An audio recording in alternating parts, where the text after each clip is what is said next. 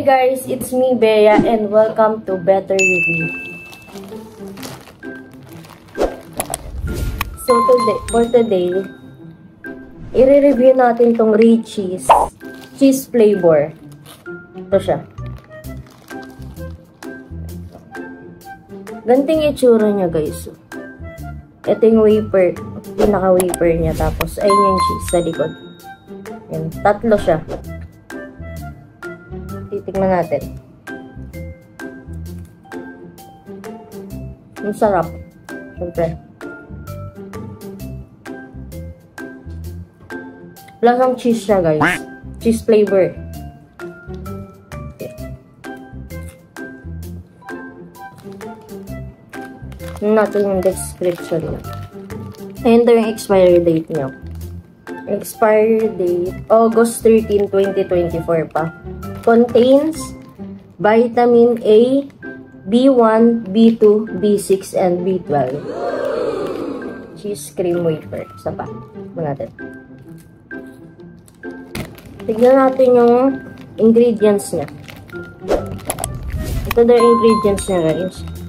Wet flour, sugar, vegetable oil, palm oil, contains antioxidant, EBHU, tapos E319, tapos maltodextrin, whey powder, cheese powder, contain flavor enhancer. Tapos marami pa. Ano? Richeese Philippines. Ay, Richeese Philippines baka naman.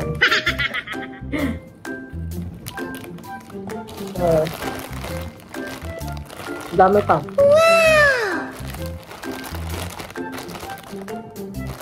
Number 1 company for best-selling wafer in the world.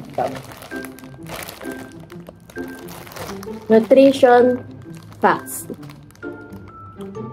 Total fat 4G, saturated fat 2G, trans fat 0, cholesterol 0, sodium 54 mg.